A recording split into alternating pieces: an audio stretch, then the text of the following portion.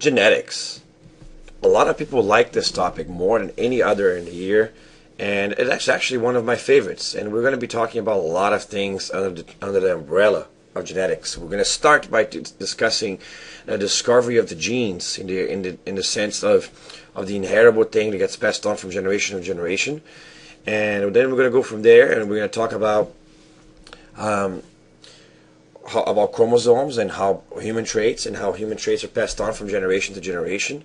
And then we're going to do some advanced genetics, and then we're going to do protein synthesis, DNA structure. We're going to be doing biotechnology, gene control and expression, central dogma, a lot of things under the umbrella of genetics.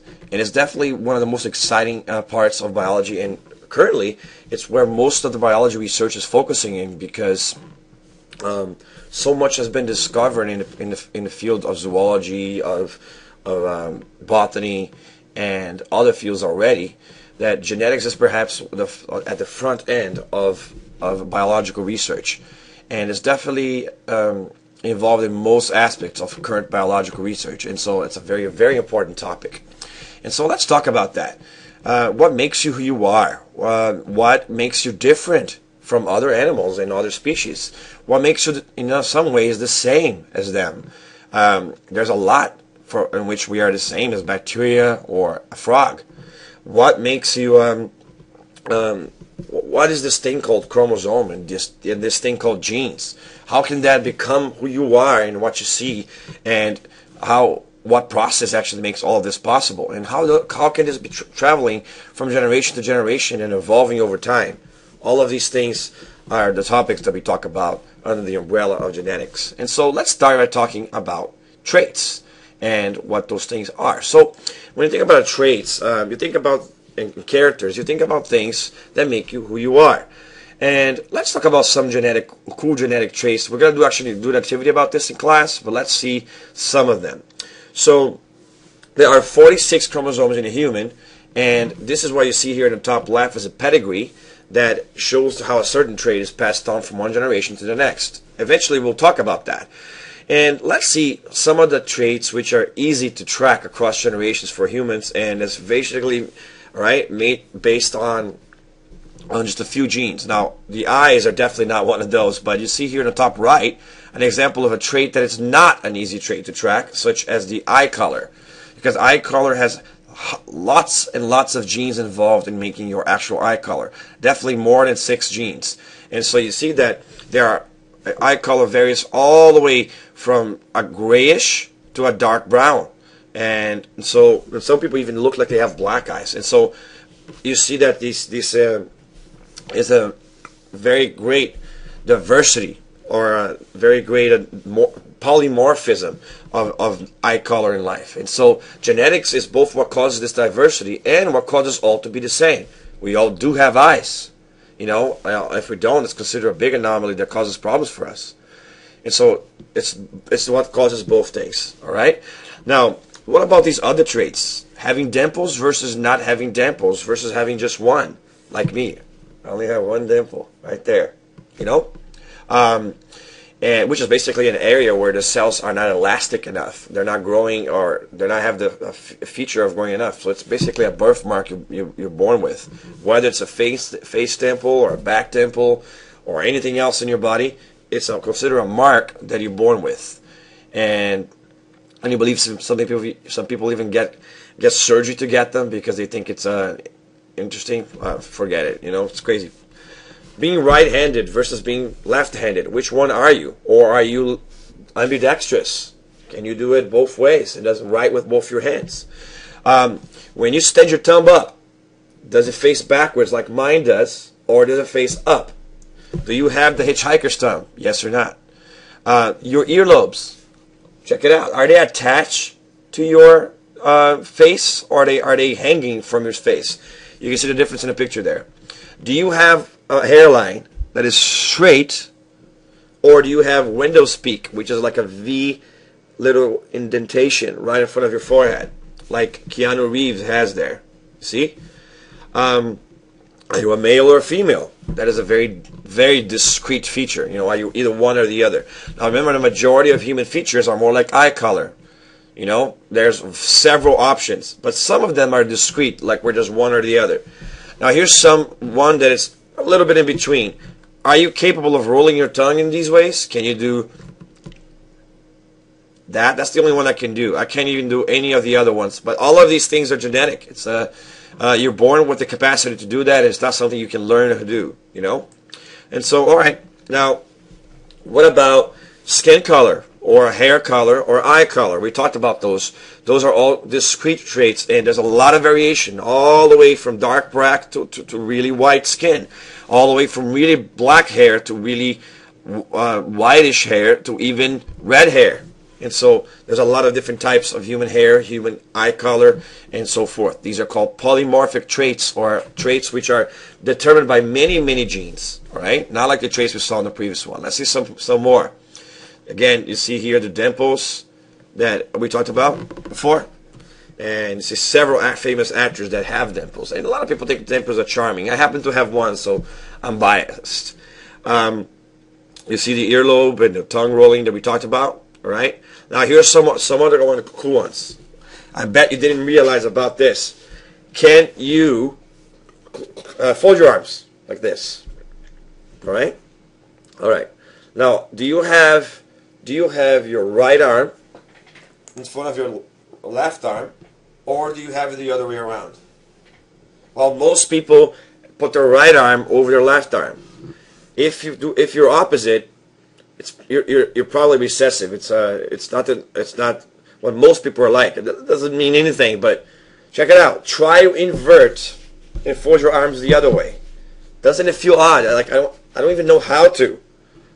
Just because my entire life I folded the arms one way, and that is genetic. Do the same thing with your thumbs. Get both your hands, cross your fingers like this, and then put your thumb like that over the top. Did you put the right thumb on top of the left thumb, or the left thumb on top of the right thumb? Switch them around. Feel the difference. You probably never realized, but your entire life you do it one way. And that's because having the capacity to actually do this is a genetic trait. We talked about the hitchhiker's thumb already. Do you have hair or not on your middle finger? Look at your middle finger, right in the middle of your hand, and see if you have hair there. If you don't have hair there, it's a recessive trait. Most people do have hair there. Is your toe longer, your second toe longer than your first toe, or the other way around? That is also a genetic trait. Are you left-handed or are you right-handed? Can you do this? You know, the Vulcan V with your hands. Notice that I have a little bit of trouble doing it, but I can't. But on my other hand, forget it. I can't do it at all. The way that Spock's doing there on the bottom. Can you look at your pinky finger? Look at my pinky finger. You see how it's straight when I put it up? But some people actually have a little curve on their pinky finger. You know, they're like crooked. Some people have the capacity of bending their fingers forward. Just the tip of the finger, they can do this. I can't do it. All of that is a genetic trait. So what about things like human behavior? Are those things genetic? Is who you are genetic? Well, there's a lot of conflict about that, but if you think about it, several fields of science have tried to answer that question, from game theory to psychology to sociology to anthropology and so forth. A lot of people have tried to study over the time whether or not behavior is genetic. And as we try to understand the key to the mind, we are learning that although a lot of our behavior is learned, a lot of it is also genetic. For example, we all recognize these features as joy or bliss, as sorrow on her eyes that she's crying. Over here we have anger or frustration, and then we have an expression of affection or love or care. We have an expression of indignation or anger on the top left with the girl and the kid.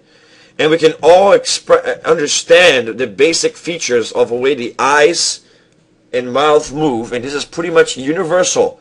And we can understand these basic emotions of fury, anger, sorrow, disgust, horror, surprise, and so forth. And for all of humanity, it's pretty much the same. And as you can see, Even as babies, if you frown for a baby, he eventually might cry, because we understand. We have this basic understanding of